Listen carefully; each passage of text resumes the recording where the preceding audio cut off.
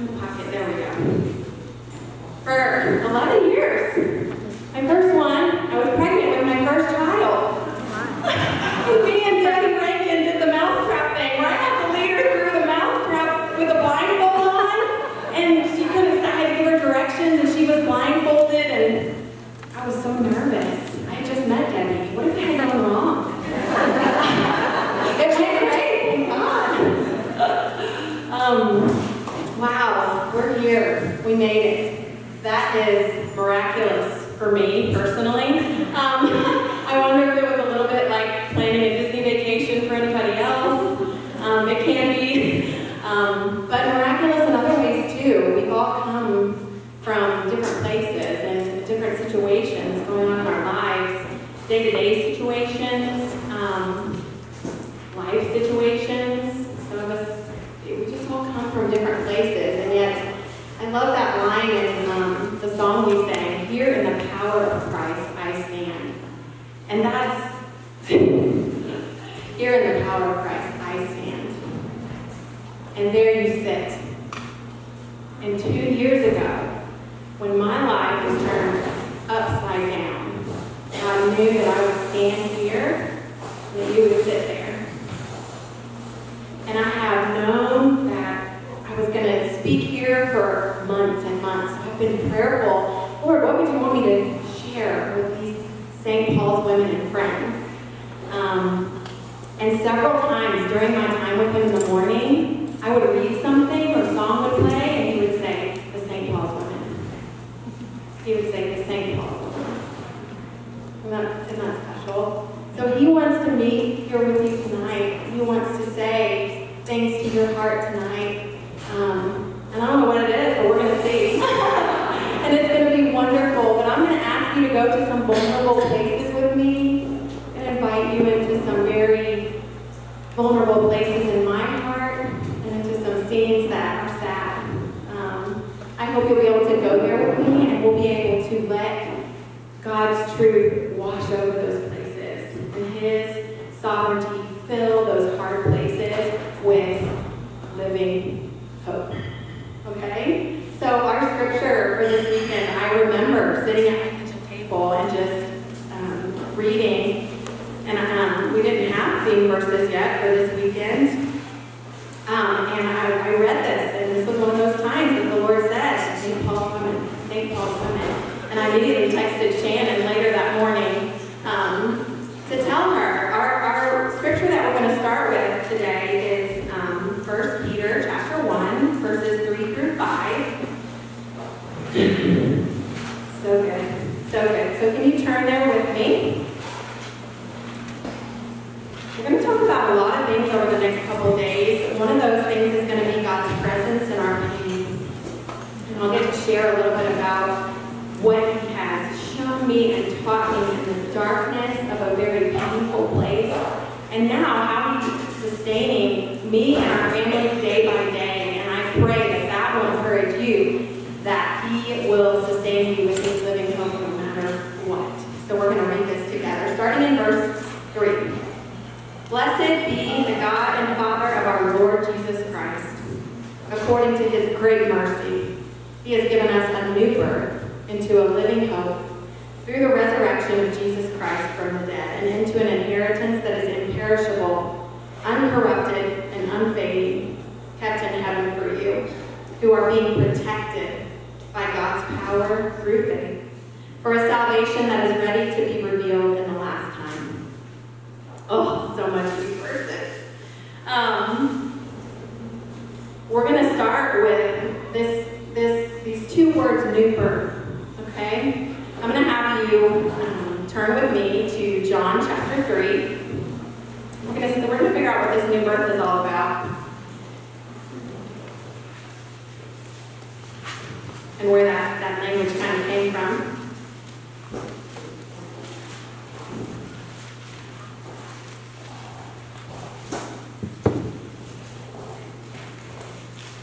So what does this new birth refer to that Peter's writing about? Well, in John chapter 3, verses 3 through 6, Jesus is answering a man named Nicodemus about this question. He was confused about it as well. 3 through 6. Jesus replied, I assure you, unless someone is born again, he cannot see the kingdom of God. But how can anyone be born again when he is old? Nicodemus asked him. Can he enter into his mother's womb a second time and be born? Jesus answered, I assure you, unless someone is born of water and the Spirit, he cannot enter the kingdom of God. Whatever is born of flesh is flesh, and whatever is born of spirit is spirit. So, new birth. Jesus is the one who uses the phrase, born again. When we come to faith in Jesus Christ and believe in him for the forgiveness of our sins, we are born again. It's not just Baptist language, it's Jesus' language. You guys are all born again believers if you have placed your faith in Jesus Christ for your eternal security. And what a gift that is. But that's where this living hope piece starts. If that belief is not there, if you're wrestling kind of with that belief in your own life, I want to urge you tonight to go ahead and believe. He is the truth, the way, the truth, and the life. It says in John 14:6, he came for us. That song, Reckless Love, just reminds me of the fight that God has in him to come for each one of us. And I want you all to know tonight that if that decision has not been made in your life, I want to urge you to make that decision, to go and step out in faith and trust him, because this living hope is what comes through that. This living hope we're going to talk about comes through salvation, through faith in Christ alone, not in what I can do, not in going to church, not in my baptism, not in my good works. It does not rest in that. Our salvation rests in Christ alone. This new birth, this being born again, comes through faith in Christ and nothing else. Now, because of our faith in Christ, after we place faith in Christ, he will work through us. He will use us. He will work in our hearts. He will grow us up in the faith. We're all in different places on that journey. But before we can move on and talk about this living hope, we have to have made that decision in our life to place our faith completely in the one and only Savior, Jesus Christ.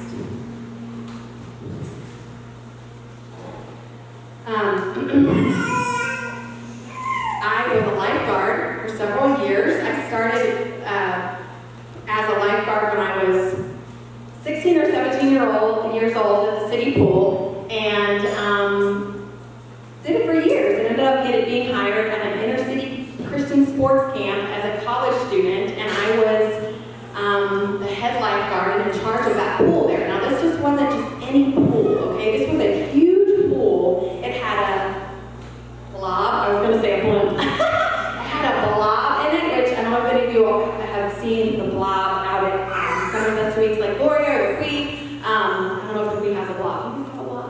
Yeah, the blob, the big pillow of air that you get to jump on.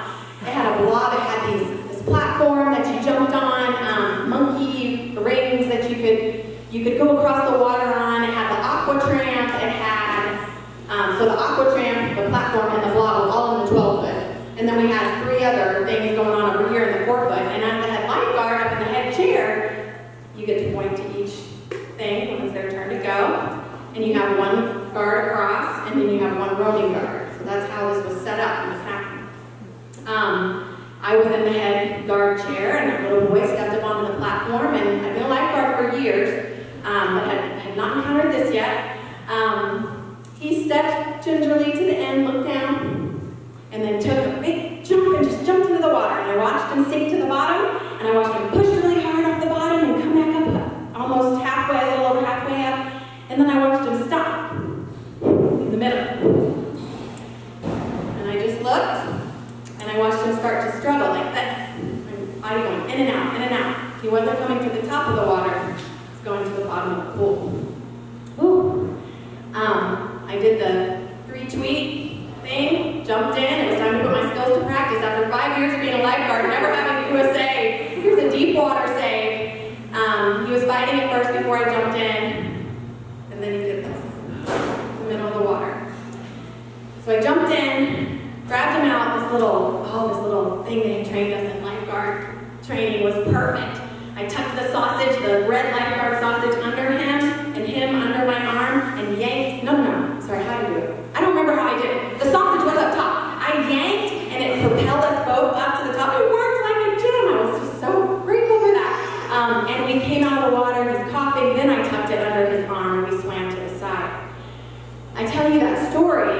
tell you that, gosh, it gave me such a clear picture of salvation. He was struggling in the middle of the water, and when he gave up, and he put his arms up like this, and I jumped in to save him. That's us, guys.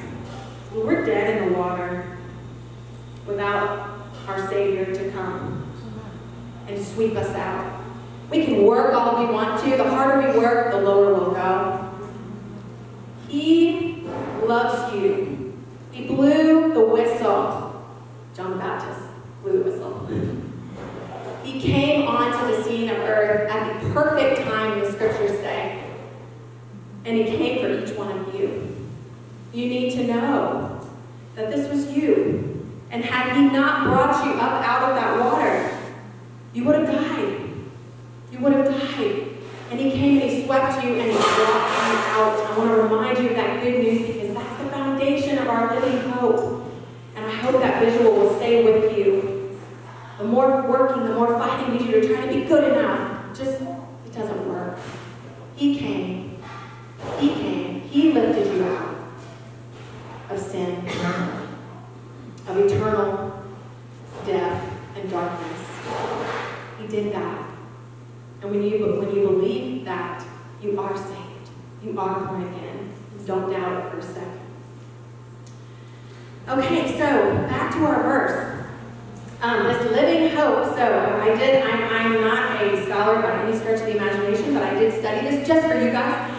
So hope. We're going to define hope for all you note takers, type A's out there. We're going to define hope as confident expectation. Now, as a culture, we use this word really flippantly at times. I hope you have a good day. I hope it doesn't rain tomorrow. I hope everything's okay. But we're going to define hope as confident expectation. Our hope as believers is based on a promise. This is the promise that changes everything. There's nothing casual or common about it at all. And I want you to remember this, that our hope is only as good as the promise that it's tied to. If we're hoping in, I hope when I get older, my retirement is good enough. You know, this is not the kind of hope I'm talking about. This is confident expectation in a promise given by the God of all creation. This is unfailing hope. This is unshakable hope. This is living hope. Not only for big picture eternity, but for day-to-day facing of struggles. Okay? Our Savior promises us in John 16:33 that we will have trouble in this world, and he reminds us to take heart in the midst of that trouble because he has overcome it. You will not get out of this life without facing hardship. Many of us in this room know that well. The only things that separate us from each other's pain is the time and the type of wound.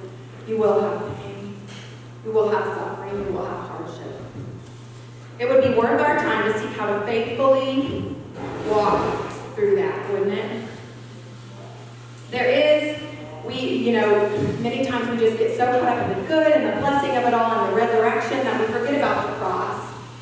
We want the resurrection and the healing, and we want the good side, and we forget about the suffering, not only on the cross, but the suffering that God put himself to when he robed himself in flesh and came down and lived on this earth. Can you imagine being the God of heaven, having all power and all authority, and setting it aside, wrapping in flesh, and living for 33 years, completely dependent on human beings at first, living for 33 years, and then we have the suffering on the cross, and ultimately the turning away from the face of his Father, which, thank God, we don't have to go through because of his sacrifice and because of his resurrection.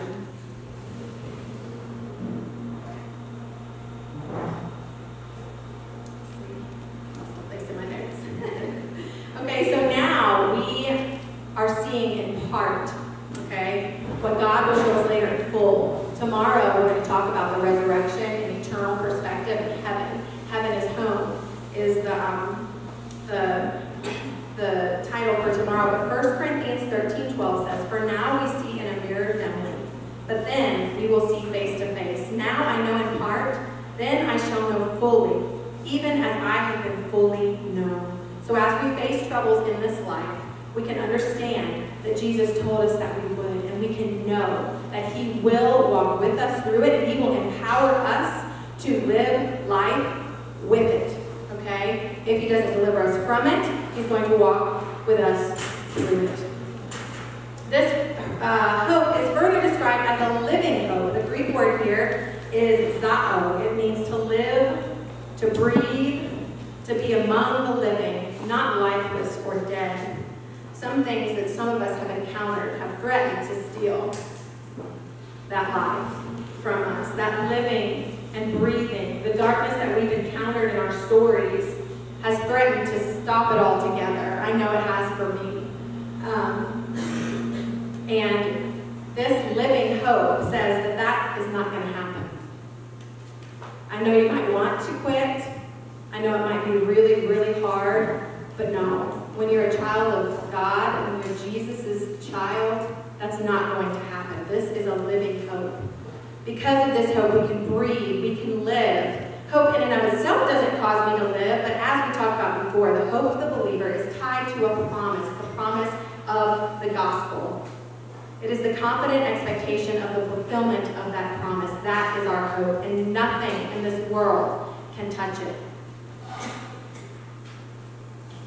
I'm going to flip over to John chapter 6 if you want to turn with me.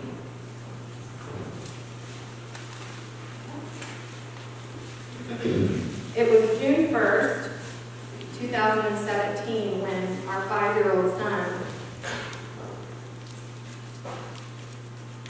became very sick. He started to have seizures. He was otherwise healthy, no known health issues. And I know some of you guys know this story. Probably a third of the room that you guys have helped our family walk through this. Probably most of the room have prayed for us. And I'm so thankful.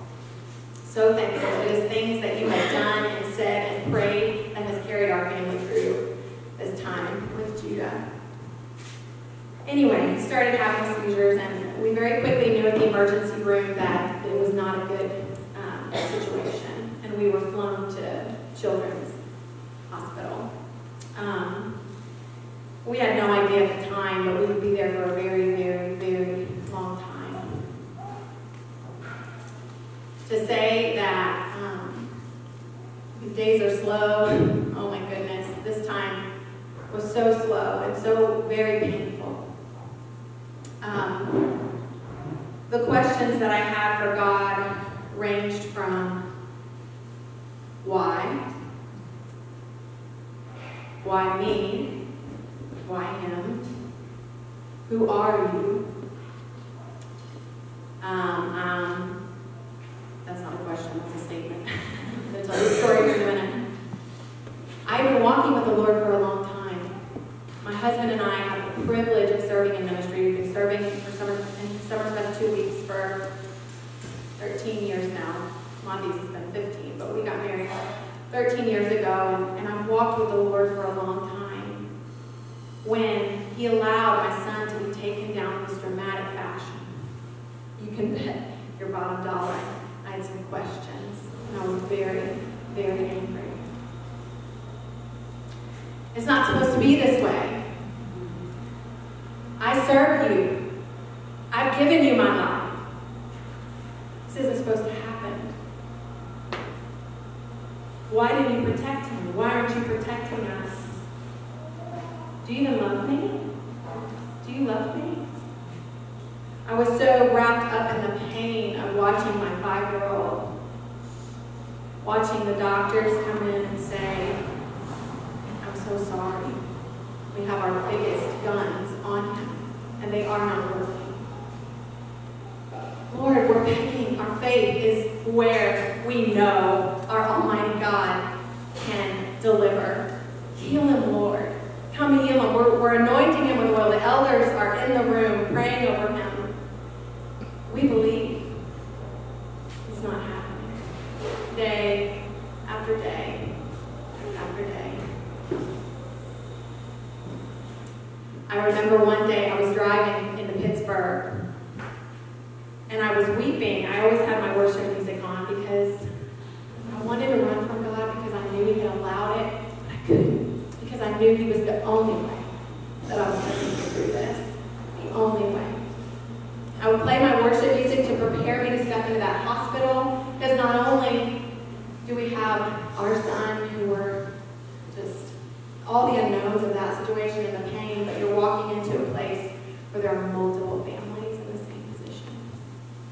So we wanted to be spiritually prepared to minister. We figured, okay, God, you have us here to do some work, so we're going to do it, and then we're going to be all right, and we're going to go home. Let's do this. That's got to be why you have us here. We're sharing the gospel with medical staff. 3 nurses come to faith in our first 3 weeks at Children's in Pittsburgh. Hallelujah. I can praise God for that now, but at that time, it just wasn't worth it to me. Not to see him laying there the way that he was and suffering the way that he was. I know that you can understand. I was driving on my way there, as I did day after day after day, and I was emotional, upset, crying, just listening to some Lauren Daigle and worshiping. And I became angry. And I said, Lord, who are you? And I shouted it out at him. I said, who are you? And I couldn't believe that it had come from my lips, because I know who he is. I know what the scriptures teach.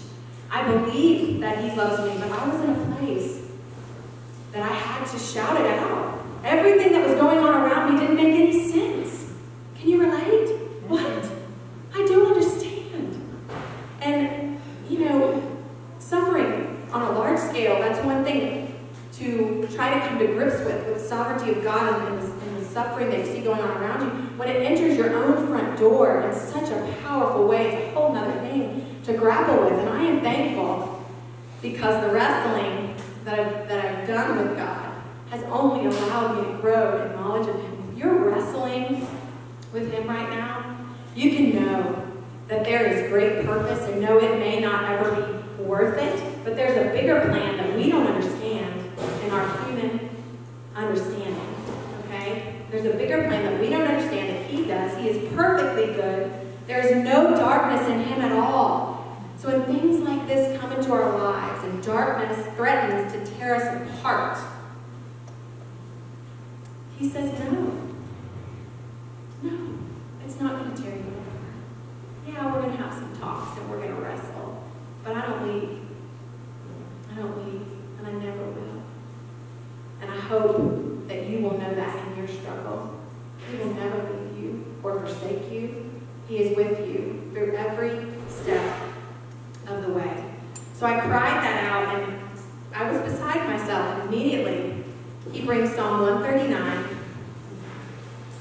to my mind. Praise God for his word. It is so powerful, ladies. Praise God. It has saved my life throughout this journey. So the Holy Spirit immediately brings this to mind. Where can I escape your spirit? Verse 7, chapter 139. Psalm, verse 7, chapter 139. Where can I go from your spirit? Where can I flee from your presence? If I go up to heaven, you are there. If I make my bed in Sheol, you are there. If I live at the eastern horizon or settle in the western limits, even there your hand will lead me. Your right hand will hold on to me. When I said, who are you? It's because I was frustrated. I was done. Fine. If you're not going to heal my son, I'm done. That was my attitude. And God, in his loving kindness and great patience and mercy, met me there. And in another scripture, he reminds me here, first of all, that I can't run from him. We can't run. We can't run. And we can want to, but really, as I said before, the only way that we can face these things are with God and his strength. Because I can tell you right now, I would not be standing here without the Spirit of the living God, without this living hope that we're unpacking this weekend. I can tell you that right now, and I know there are some people in this audience who know that as well. We would not be sitting together if it weren't for the Spirit of the living God. He will carry you. He is carrying you. He will carry you through whatever you face. And then immediately after, where can I go from your spirit? We're going to look back over to John 6. I'm kind of off my nose a little bit. Sorry about that. Because when I wanted to run, immediately the scripture comes to mind. Lord, to whom shall we go? For you have the words of eternal life. And you know what had happened right before that all unfolded? You can see the story starting in verse 60 through verse number 68, I guess, is how far we'll go. I'm not going to read the whole thing. But what had happened was, Jesus had just taught about eating his body and drinking his blood. And many people were turned off by that. Oh, Jesus, this went a little too far. a lot of people turned away. This is a hard teaching, the scriptures say. Who can accept it? Many people left that day. And so he turned to the 12. He turned to his friends and he said, what about you? Will you leave me also? Oh, it's hard in those words.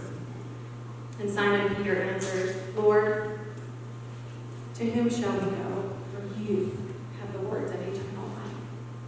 I'm telling you tonight that when God is teaching a hard lesson to you, when you're facing something hard, he understands that it's hard. He understands that you can't wrap your mind around the pain, you can't wrap your mind around the loss, you can't wrap your mind around, why do I have this daily struggle? Why do I have to, you can't wrap your mind around the why behind it, and he knows that, and he is there to carry and walk with you through it.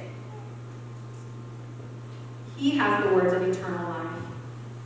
He is the only one who can sustain us in these things. I remember we would go down to, I think it was the 4th floor, there was a place called Zach's Playroom. My kids, I don't know if everybody knows this, but I have a big family. I have 7 children now. At the time, we had 6.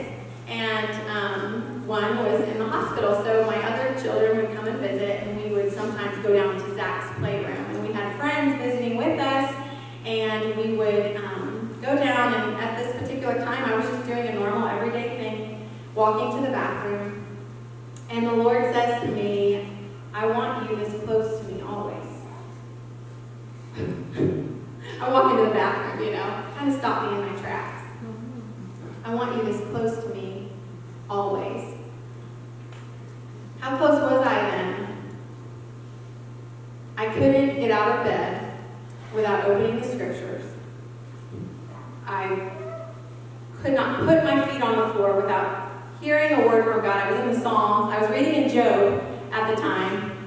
Perfect timing, right? God knew that. He knew how that would encourage my heart. He knows how it will encourage your heart. And I was also reading through the Psalms. I don't know if y'all are super familiar with the Psalms, but there's a lot of lamenting that goes on in the Psalms. There's a lot of pain that David expresses. There are a lot of things that the psalmists express that are very, very relatable to what we face in this life. You can find comfort there. If you open up the Psalms and just start reading from Psalm 1, you will find comfort in the Word of God.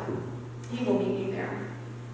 So when he said that to me, I was like, okay, well, I can't survive right now. I can't get up out of bed without reading your word. And wow, tears. Oh, really? Jeez, what have I been doing?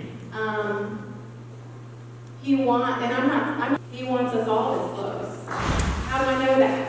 Well, a kind of funny verse in Jeremiah talks about the closeness of the loincloth. I'm not going to reference it, I don't remember, but that's kind of that close. Like all up in our privacy, okay? That close, okay? But that's what it says in Jeremiah. I'll have to give you the reference later. He compares it to a loincloth, how close he is with his people. But I will, we can turn to this one, this is a little bit more palatable. John chapter, let's see where we're at the notes. John chapter 10, I believe. Find it in my notes here.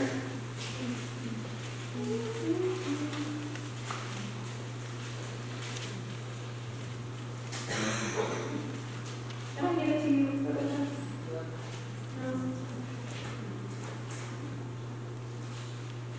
Anyway, it's when Jesus is praying for us. Okay? And he prays, I pray, Father, that they will be one, as you and I are one. And that we will be one, as you and I are one. Did somebody shout out the chapter? What was it? 17. Thank you. Let's turn there because I don't want to misquote. Thank you very much.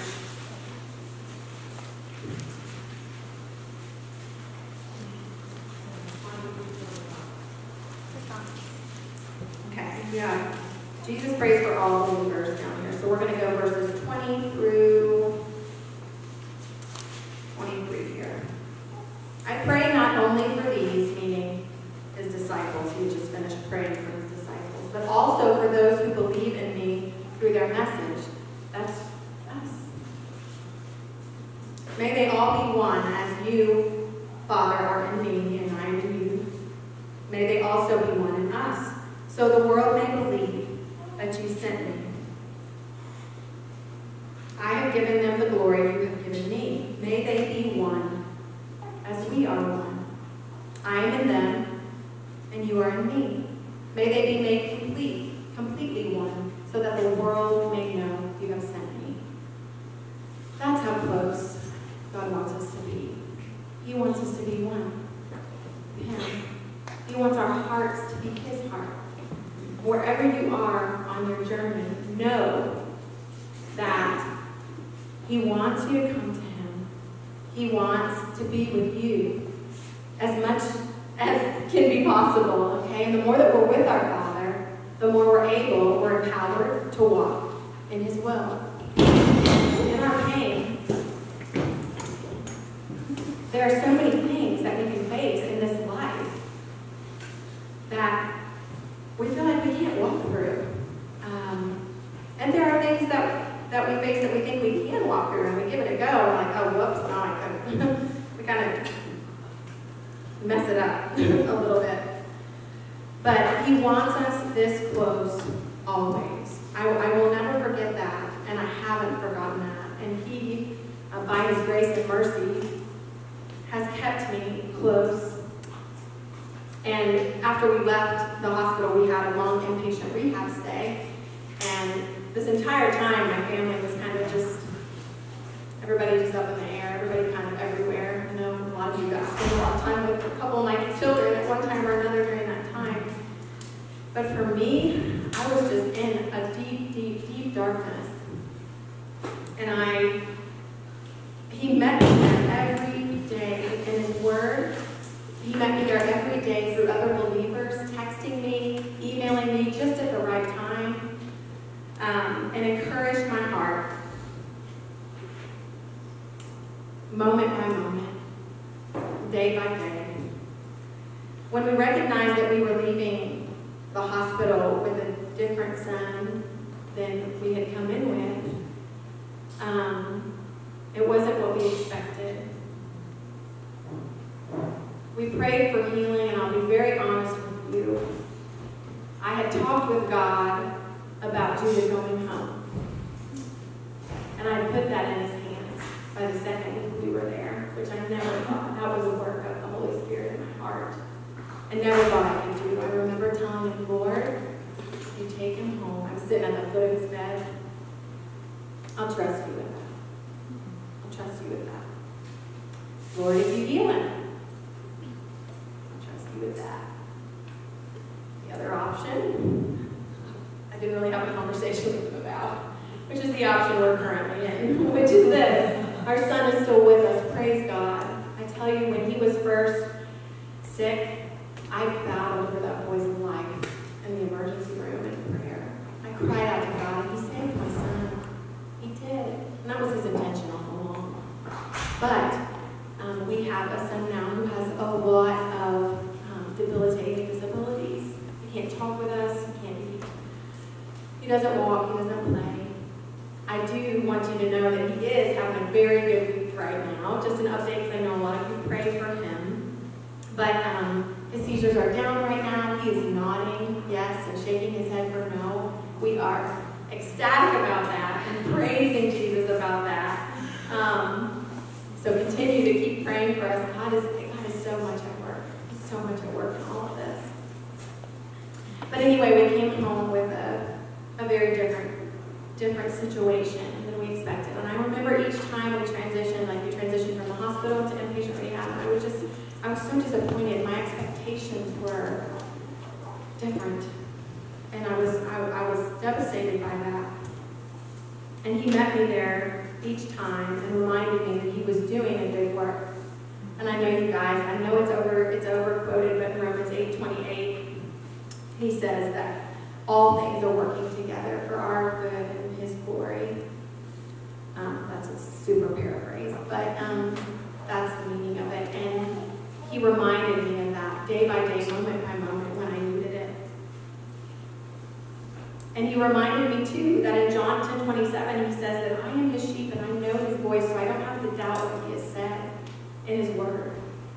He's given us promises and encouragement in his word, and even when what I'm looking at doesn't seem to be lining up with what I read, it's because it's a spiritual thing, okay? There's a spiritual world and there's a physical world. Our God is the God of both.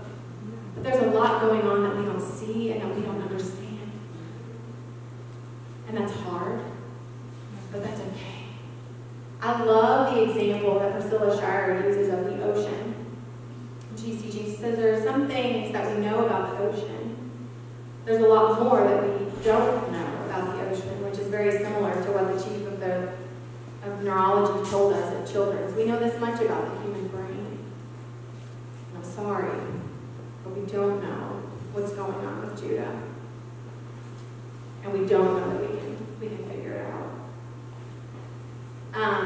But anyway, about the ocean. So there's so much more about it that we don't know, that we can't explore, but we know some things, right? We know some things about the ocean. We know that it's salty. We know that it's wet. We know that it's humongous, right? There are some things that we can know about God, right? We can know that He's good. And I have wrestled to find His goodness in this, and I have found it. I have found it. We can know that He loves us. He loves us. We can know He is sovereign and in control. When it looks like things are being run away with by the enemy or by life or whoever you want to credit it to, by darkness, whatever you want to credit it to, He still reigns over that. He still reigns over that. He hasn't lost control. He didn't say, oh no, what happened to Judah? You know, thank God. He knew and He had gone before us and set things up at the hospital. He was all around us. There were things that happened within that hospital. Not only people coming to faith, conversations being had, but hundreds of people being challenged in their own faith because of our son, seeking God because of what our son was going through. And God was doing something much bigger than we ever could have imagined, and He still is. He still is, which is so cool to be a part of and humbling to be a part of. Okay, I skipped over something I wanted to talk to y'all about, so let's turn to John chapter 6, verses 25 through 29. But that picture of the ocean has always come back to me, you know? I can know these things about God. I don't have to doubt His goodness. I don't have to doubt His love when bad things happen. I don't have to doubt these truths that I know about God. There's so much more that I don't know. He's incomprehensible. He's very mysterious. There are things that I don't ever have to give up. There are truths that I can know. Does that make sense? I thought that was a great picture. So John chapter 6, verses 25 through 29. Back up just a minute.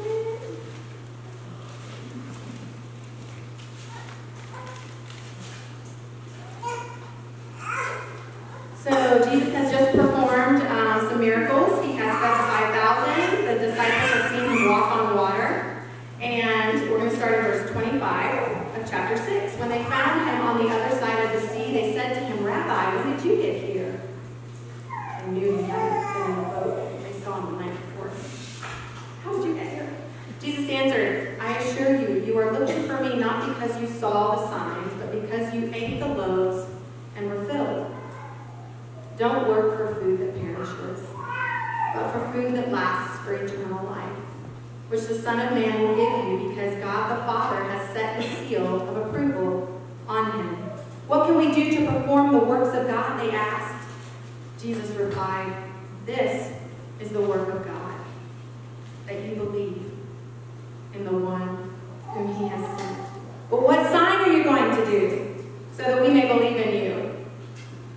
They asked.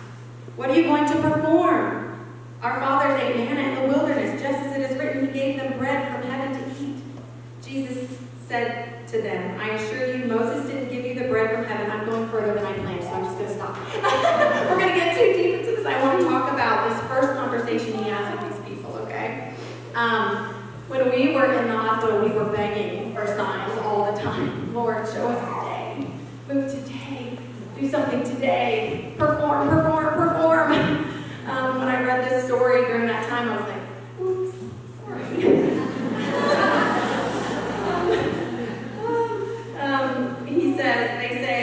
You see the back and forth. He says in the very beginning, you're looking for me not because you saw signs, but because you ate the loaves and were filled. They ate the loaves and were filled. He's revealing some selfish heart motives there. Using him as a means to an end is never what God wants from us. Yes, we are to come and ask. We're to bring our needs to him, but he doesn't want to be used as a means to an end. Well, what can we do? What can we do to perform the works of God? This is the work of God. Believe. Believe. You know what was the hardest thing to do? Day after day after day. Believe. You know what the hardest thing in our lives sometimes to do is? Just believe. Just believe. He's going to meet you where you are today. He's going to walk with you. He's going to provide for you. We have to chuck our own understanding sometimes, guys. It messes us up so bad. But this is what I expected. This is what I wanted. This is the plan. This is what I'm doing. Bless it, Lord. This is what I'm doing. This is what I'm doing. And then when we get into a bind where things are out of our control, it's perform, perform. Where are you? Oh, he wants our hearts. He wants us this close always.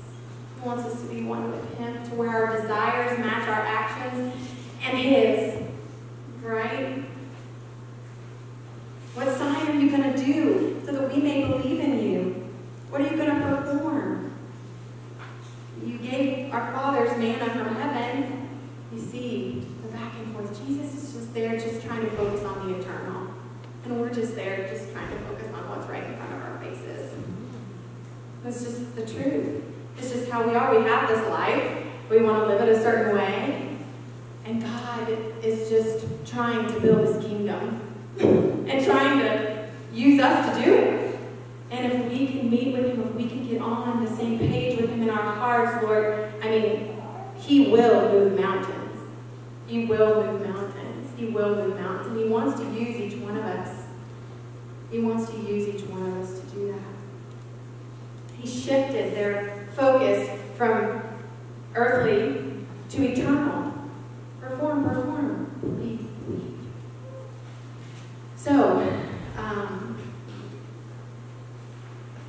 day to day, we have a little bit of a battle to fight. Will we look at what's in front of us, no matter what that is right now in our life, and focus there? Or will we open up the scriptures, get in a Bible study, get with somebody who knows the Lord that we know, who's walking with God, and will we seek eternal things? That's a daily choice, and it adds up. When we're going down a certain direction, we'll keep following in that direction unless we change something. So I want to encourage you and challenge you tonight to be in God's Word. Seek wisdom on growing in eternal things, not what's right in front of you, because there's another life. We're going to talk about it a lot tomorrow. It's eternal. And it matters more than anything in this life. If I could just get you to think about it for just a second, if there was a little dot on that wall over there, and we just drew a line all the way around this room, and came back to that dot over there would be our lives. And eternity will be the rest. Eternity. I can't wait to talk more about it tomorrow. The good news of the gospel gospel that we can believe and be saved by. Nothing can touch our souls. Nothing can touch our souls. Nothing can touch what we have, the inheritance that 1 Peter talks about. Nothing can touch that. Oh, things can touch things in this life. Don't put your hope in the things of this life. In people, in buildings, in homes, in cars, in careers, in children. Don't put your hope there. You will be disappointed. You will be broken. And it will hurt. Don't put your hope there. Put your hope in the things of eternity. Invest in the things of eternity. We all need help knowing what those things are and what that might look like in our lives. Let's do it together. We can figure it out. God will lead us. But let's take our hope from things that we can see and put it in the things of eternity. The promise that God has given. There were so many families that we encountered where we were in Picky with Judah. And we were looking by only the power of the Holy Spirit. We were looking for opportunities to pray with people, to share that God was with them, any truth that He would lead us to share with anybody that we could. And we met this precious, precious young family. I could tell it wasn't good. The waiting room was packed with friends and family. And I had a conversation with the young mom and her young husband. They had to be in their mid-20s. And I asked, what's going on? We'd been there probably 2.5 months at that point. So it was our home. And she told me what had happened. And her 4-month-old baby girl was on life support. Oh. So she told me what had happened. We prayed with she and her husband that night. We actually knew somebody, had a mutual acquaintance, which was really cool. But we prayed with them that night and came back the next day. And she had told me the day before that they were going to see if her baby girl had brain waves. And so I was anxiously coming. Oh, and they were in the room right next to us, by the way. So I peeked in and seen what was going on too, and I kind of connected the dots there. Anyway, details. I came into the waiting room the next day looking for her, hoping for a positive report. And I met her eyes, and she looked down, and she shook her head. And so I quickly walked over to her and held her as she wept. And she said, the family's coming in tomorrow. We're going to tell her goodbye in the morning. Lord, where are you?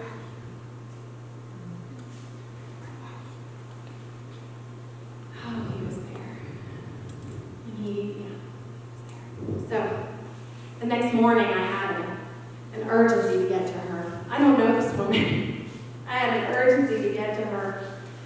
And so I went wandering around. She wasn't in the room anymore. Where is this family? Asking the nurses. That's really private. They can't really tell. So I just wandered the hallways. And I found them. It was quiet. The lights were dim. Lots of sniffling going on in the room. And I walked in, and Tiana was laying on the bed with her baby girl, 4 months old, in the process of just telling her goodbye. She was already gone. It was hard for her to let go. She stood up and gave me a hug and wept. And I remember all I could say was, sweet baby, I'm so sorry. I'm so sorry. And I remember then backing away from her and letting her and her husband, and just being there with them, just being present. And I remember thinking, Lord, why am I standing here? I don't want to say this. This is hard. This is too hard, Well, about a year after Judah's initial entrance into the hospital, I got an email from Tiana.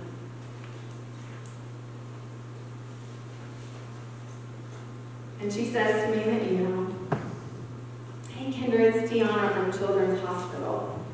I'm not sure if you remember me or not, but we were in the room right next door to each other. And my daughter passed on September 4th. It's been on my heart to message you and say thank you for months now. The day my daughter passed, I laid on that bed with her and I had convinced myself that I was not getting up from beside her.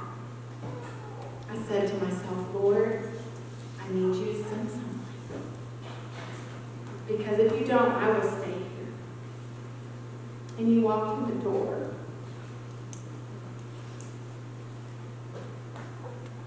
I just wanted to say that God used you to answer my prayer. And I was able to get up out of that bed and hug you. Because God used you to answer my prayer. And then she goes on just saying 2 kind words and being so thankful. So in our lives, a lot of us are going to face hard things, and we're going to need people to come alongside us to help us stand up, to help us get out of bed. Okay? I don't know what kind of bed anyone is lying in right now, but I know we all have disappointments. And some of us have deep devastation. And my prayer is that in this St. Paul's family, in this group of friends in this room, that we will be able to walk alongside each other in that and be able to be a picture of that living hope that we have in Christ to each other. That because somebody walks into your room, that you can get up off the bed. I'm standing here. I can't believe I'm standing here. There were so many days that I couldn't get out of bed, but the power of God is real. It's real. It's real. Every word in this book is true. The hope that we have in Him is untouchable. Untouchable. So, if we can come alongside each other and help one another to stand in our pain, in our disappointment, in our devastation, that can be a small part of our moving forward. God will use your efforts if you're reaching out to somebody who's in pain,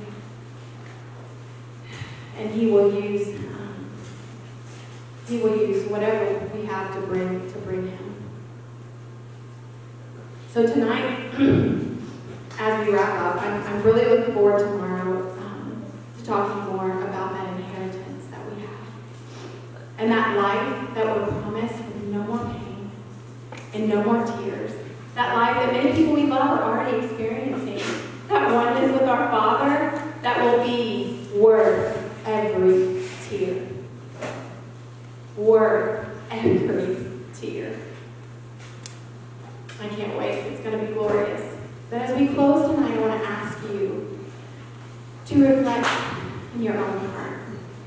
We're going to give you guys about 10 or 12, maybe 15 minutes of personal reflection time. I think you have a sheet in your folder to look at. And just take some heart inventory here tonight. Remember how we started off. God brought each one of us here. He saw a long time ago. He knew where you would be, and He knew the business that He wanted to do with you here tonight and in your heart.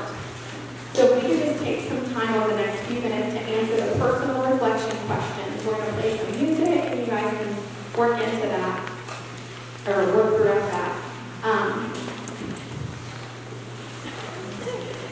And allow God to speak to those painful places in your life and begin His healing process there.